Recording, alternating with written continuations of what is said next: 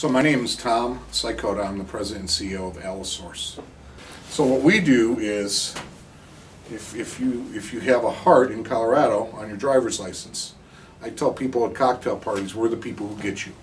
So we don't do organs. Everybody understands organ donation, which is all about being on the clock and having to, literally the people with the cooler where they're running to get to the ambulance or the helicopter. We process the human tissue.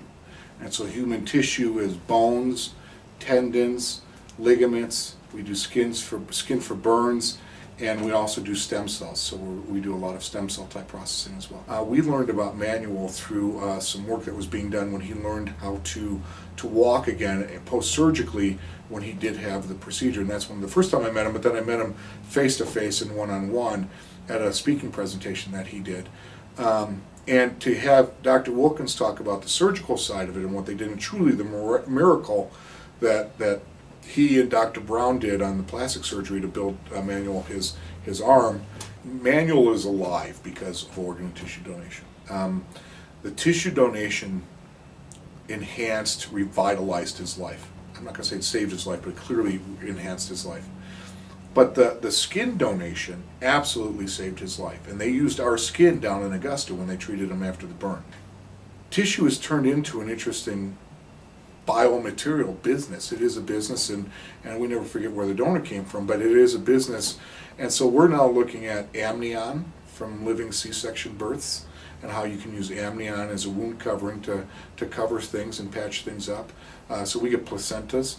I mentioned the stem cells. We can capture mesenchymal adult stem cells, not embryos. The embryonic is the real controversial thing. We don't do anything embryonic. Adult mesenchymal stem cells, and these mesenchymal stem cells kind of act as the conductor in the body to say to all the other cells and proteins and enzymes, hey, come here, heal this, fix this, take care of this. It's a miracle he's alive to begin with, right? So you got to start off with that there was a greater being looking after Manuel when he got hurt. And there is not a major religion in the world that doesn't promote organ tissue donation. Judaism, Catholicism, Islam, Hinduism, everybody promotes organ and tissue donation. So there really, people believe there's hidden, or there's reasons why you couldn't donate because of religious reasons.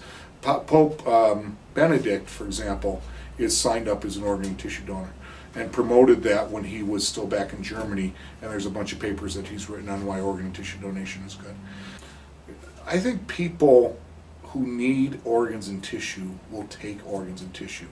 One of the things, and there's been a big push in the African American and the Hispanic Latino community over the last couple of years, are because their blood, especially on organs, with tissue we can transplant tissue without having to worry about a match. So there are no rejection issues with tissue. And that's crucial to know, so that, you know, we truly don't, you could put a bone from a white person into a green person's body. It doesn't really matter. But on organs, as everybody knows, that's so crucial that they match. Well, African Americans have different blood types and different cellular types than Caucasians, and those are harder to match. So people in need of an organ, getting more people from their group of their racial group, their racial makeup to donate, increases the pool of potential organs that could be transplanted back into that same group. Every donor story is tragic, and I don't care whether it's somebody who just aged out, I'll call it that, got old and ended up passing away, or these tragic accidental deaths that happen. We had a doctor call us from Columbus, Ohio. We don't do anything in Columbus, Ohio. We don't have any donors from Columbus, Ohio. We don't really distribute a lot of tissue in Columbus, Ohio. But they were going through the list of all the tissue banks, and we're AlloSource, so we were like the first tissue bank they called.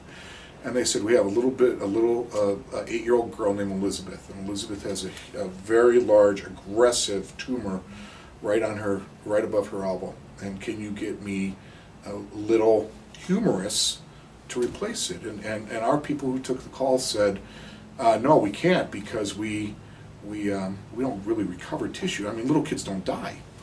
And they said, well, we really want that. And we talked about maybe getting them a smaller male bone or a different substitute. He said, I really need a humerus.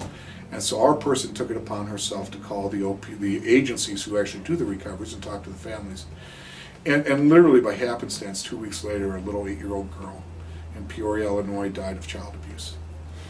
And they had worked it out with the medical examiner and the detective, that they could go in and take out that humerus from this little 8-year-old girl, and just real truly heroic things, because the weather was bad and they had to get it to us in a certain amount of time, and people drove in ungodly weather. There was a safety issue there about whether they should actually do that or not. And we got the tissue, and we were able to process the tissue, and we sent it back out to Columbus. And Elizabeth now, who's 13 or 4, or not 13, 11 or 12, still has her right arm. And the kicker of the story is that we've talked to Elizabeth's mom, and they were, Elizabeth will come out here at one point in time, and I look forward to shaking her hand. And she became artistic. And Elizabeth's mom said she was never artistic before, she was more of an athlete. Well, as you can imagine, the punchline is the little 8-year-old girl who died was artistic. And Elizabeth's mom and the 8-year-old girl got together. 8-year-old girl's grandparents got together, and they're now close friends from Peoria, Illinois, or Central Illinois, and Columbus. And that's what we do. I mean, those are the type of stories, and those are 2 stories, but I could give you 100 more donor stories and 100 more recipient stories. We save people's lives. When you meet Manuel, he's a hero. He's an inspiration. He has inspired all of us.